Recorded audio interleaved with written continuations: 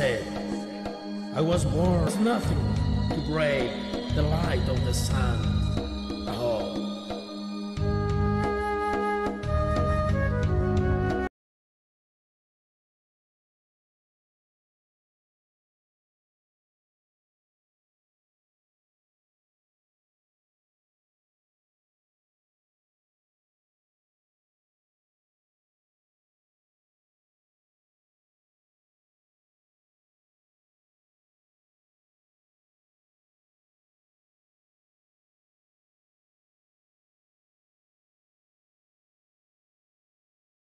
Developed out of inherent features bringing out to show, and this culture had political system and architecture surpassing anything achieved by Africans or Polynesians, and a stone. So why I wanted to show you this, why did I want to show you this?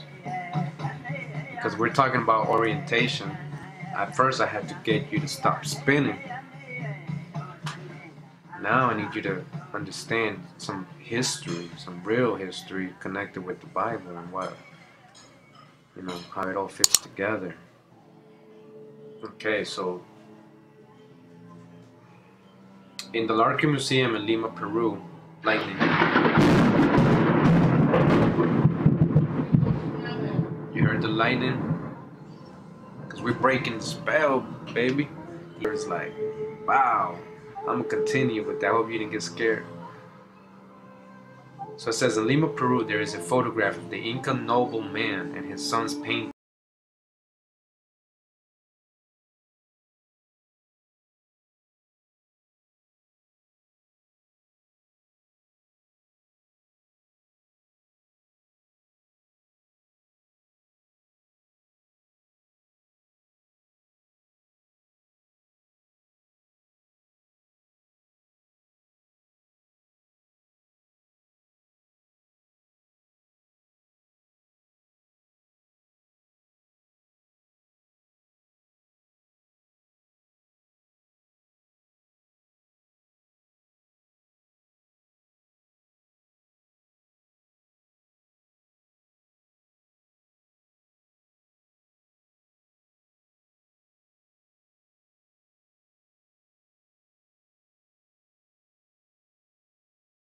The whole nation. For there's even now among them a city called Masaka, which may inform those who are able to understand that so was the entire nation once called. So they're saying that they were called Meshach, right? Meshach. We're gonna hear about the Mexica and the Moshe people, Meshach. And we're gonna learn about the Phoenician speaking Mexica. And the Aztecs' ancient name is Mexica. We're gonna learn all that. So it continues here, Meshach, which means at first I had to get you to stop spinning. History connected with the Bible. Now I need you to understand some history, some real history connected with the Bible and what, how it all fits together. Okay, so in the Larkin Museum in Lima, Peru, lightning.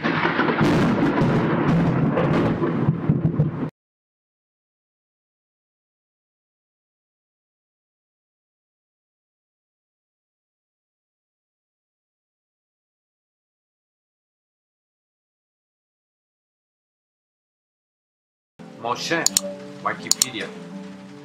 Moses or Moshe is a male-given name after the biblical figure Moses.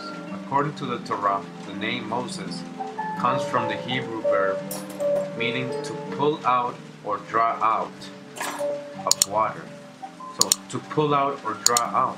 Where did we see that? Let's go back. Meshach, drawing out. Sky, Maskali.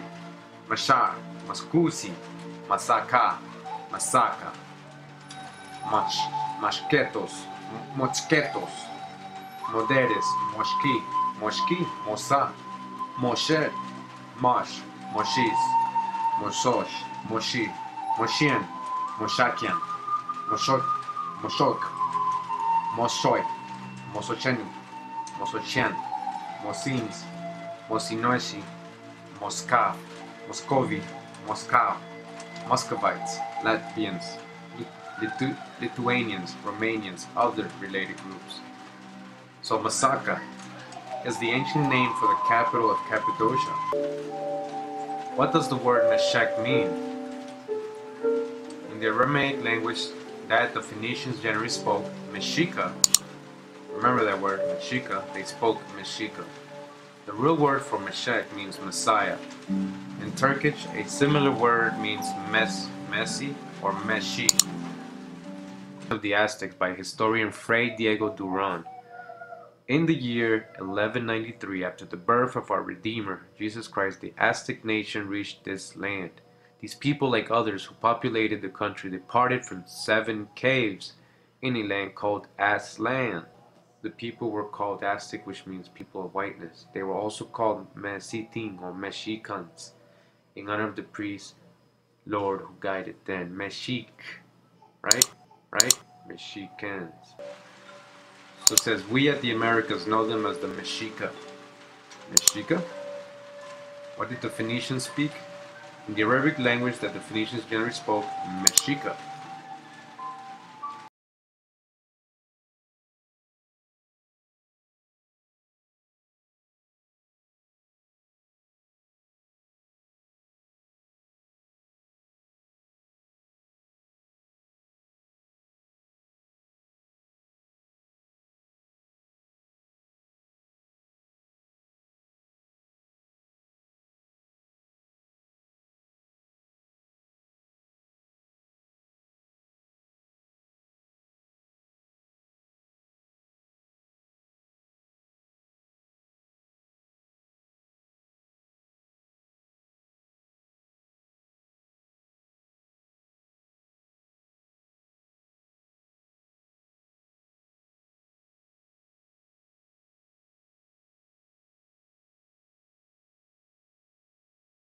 The priest and Lord who guided them.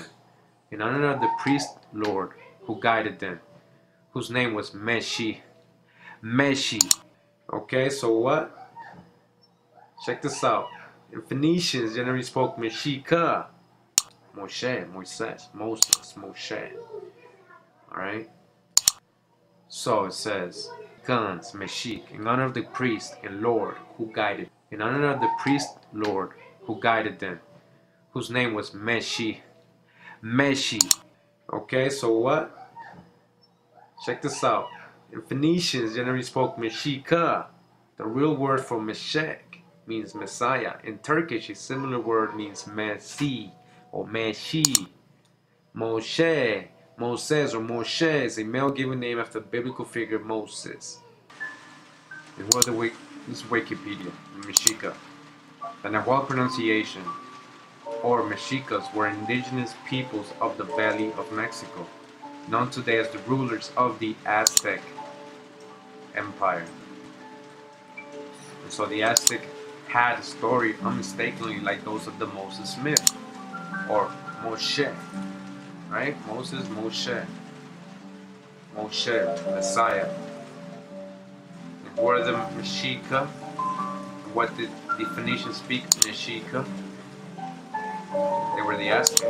The Aztecs referred themselves as the Mexica or the Tenochtitlan, or the Native American. Alright, so why I wanted to show you this, why did I want to show you this?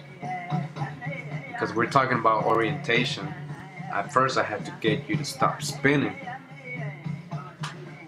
Now I need you to understand some history, some real history connected with the Bible and what, how it all fits together. Okay, so in the Larkin Museum in Lima, Peru, lightning. You heard? 2 Esdras 13:40 tells us these are the 10 tribes that were taken captives from their land in the days of King Hoshea, whom King Shalmaneser of the Assyrians took across the river as captive. They were taken into another land, but they made this plan for themselves. They would leave the multitude of the nations and go into a more remote region where the human race had never lived. There they would be able to observe their customs, which they hadn't kept in their own region. They went in through the narrow passages of the Euphrates River. Then the Most High gave them signs and stopped the flow of the river until they had passed.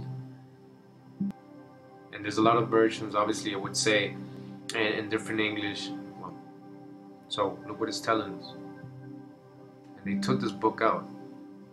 So they went captive to another land, but they was like, you know what, let's just go over there. Let's separate ourselves. Right? Just like it says Eber and his family did when they didn't want to build the tower. Okay? Where did they go? Where the human race had never lived. Alright, so keep that in mind. So, alright, so it says here about, right, red man, red, dark red man, copper. The name Indian was conferred upon them from the real or fancied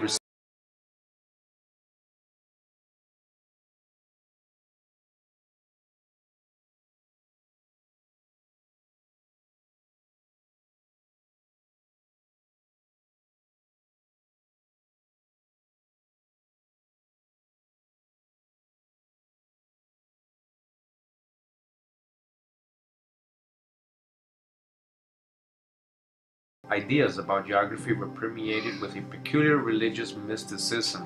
He kept a book of prophecies, in which he collected quotations, mostly from the Bible, often those dealing with isles far off, or islands, right, or lands. He kept a book of prophecies, in which he collected quotations, mostly from the Bible, often those dealing with isles far off, lands, or islands. That seemed to prophecies by Christopher Columbus. If you look for it on the internet, it's there. I'll try to put the link here. If you need it, just let me know. I got it. So, this book, basically, he describes what his intention is, why he's going to the Americas, who's he doing it for, and that he basically feels like he is a prophet, like he's basically fulfilling a prophecy. The book. Amongst the earliest and most fascinating witnesses to the latter is a manuscript of 84 folios dated between September 13th, 1501 and March 23rd, 1502, and now preserved in the Biblioteca Colombina in Sevilla. Okay, this is preserved in a prestige library in Spain. It begins, and this is in Christopher Columbus' own words. This is the beginning of the book or collection of authorities, sayings, opinions, and prophecies concerning the need to recover the holy city and Mount Zion, and the discovery and conversion of the islands of the Indies and all of peoples and nations, for Ferdinand and Isabella are Spanish rulers. It says, this manuscript, commonly known as El Libro de las Profecías or Book of Prophecies, was compiled by Christopher Columbus himself in collaboration with Gaspar Gorizio, a Carthusian monk of Italian origin who belonged to the monastery of Santa Maria de las Cuevas in Sevilla. Okay, so again, what did it say? That he is going to recover the holy city and Mount Zion, and also for the discovery and conversion of the islands of the Indies and the peoples and nations. He knows what's over there. What is he saying is in America? The holy city. What's the holy city? Jerusalem. We're going to see that in another video. And that's in Peru. Mount Zion. Mount Zion. The navel of the world, the center of the world. Cusco is the center of the world. The name Cusco means navel of the world. Mount Zion is considered the navel of the world. Jerusalem is considered the navel of the world. Peru, Cusco means navel of the world. So that's just another video, but just you can see Christopher Columbus knew where he was going and who was over there. Okay, so I'm going to continue here. The transcription of the September 13, 1501 letter in which Columbus explained the project and asked for assistance. So this is where he's saying, right? Reverend and very devoted Father, when I came here to Granada, where is Granada? Caribbean, right? Okay. I began Granada. Caribbean, right? Okay. Granada. Where is Granada? Caribbean, right? Okay.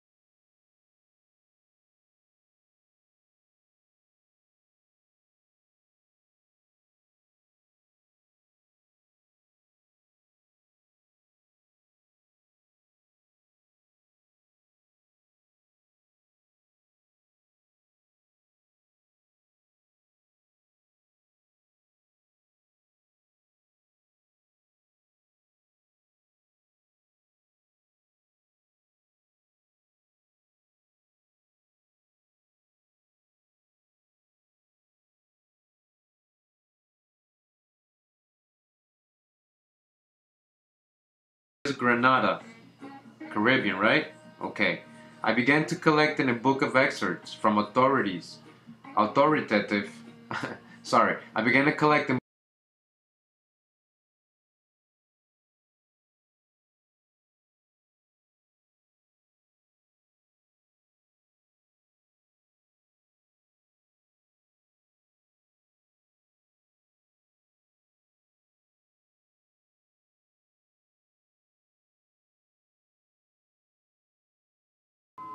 says here, in South America, the hypothesis connecting the American Indians to the 10 lost tribes of Israel was advanced mainly by Spanish missionaries and travelers while coming across impressive archaeological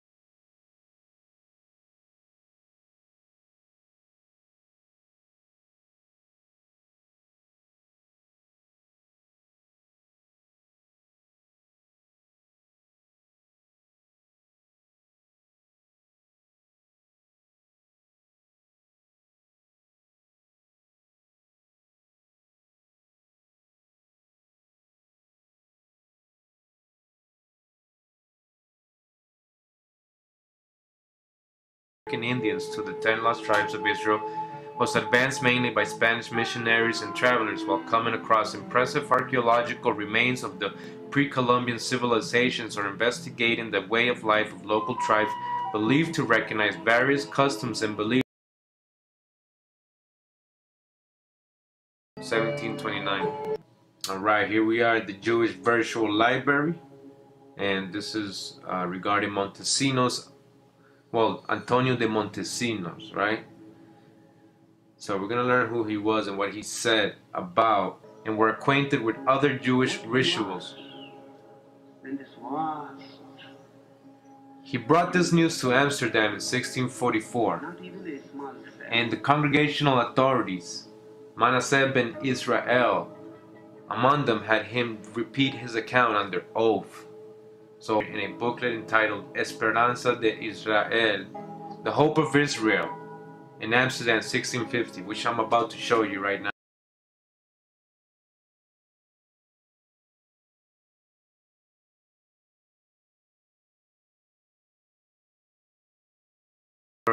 Deeply impressed public opinion and started many polemics in English literature, you see. It says here, the Indians of the Yucatan and the Acusanitenses do circumcise themselves. The Teutones of New Spain and Mexican, any sudden misfortune or death of any. Gregorius Gracious in Monarchia in Gasonum and Isle of Peru says that the Guanacapus, hearing that his Sone Atahualpa fled for fear of the army of his enemy, he rent his garments. The Mexicans and Teutones or the Totocanenses kept continually fire upon their altars, as God commanded in Leviticus. In the Literary Digest, September 21st, 1912, are the Indians of Hebrew origin. William Penn gave the clue to many subsequent biblical scholars in the declaring that he had found in the American Indians the lost tribes of Israel. The superficial resemblance between the two peoples was so striking that he was led to say, "When I look at their children, I imagine myself in the Jewish quarter of London." The Reverend J. Wesley Anas says in Zion's Herald in Boston that as late as 1889, a well-informed representative of the Moshkoki, Moshkoki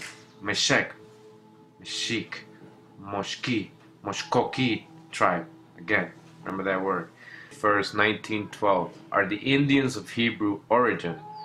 William Penn gave the clue to many subsequent biblical scholars in the declaring that he had found in the American Indians the lost tribes of Israel. The superficial resemblance between the two peoples was so striking that he was led to say, "When I look at their children, I imagine myself in the Jewish quarter of London."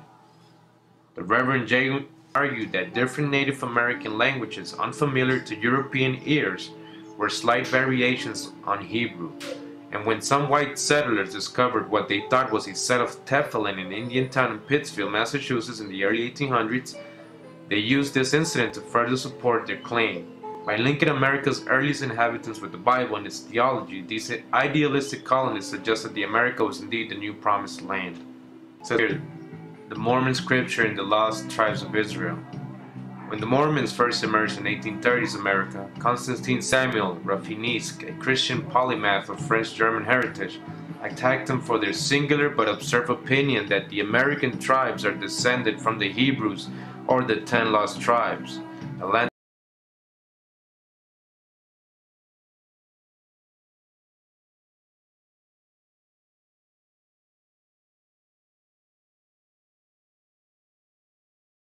PDF here, the Jewish Advocate, February 27, 2015, says, Pittsfield Jewish life on the western frontier of Massachusetts. Perhaps the earliest reference